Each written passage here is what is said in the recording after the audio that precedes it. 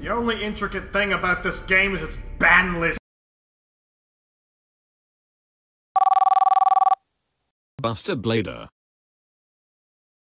and Dragon Mage Residence ban list enforcement. Do you take requests? It's a slow month. Sure, what you got? A certain bestial rampaged through my castle and destroyed my candralias.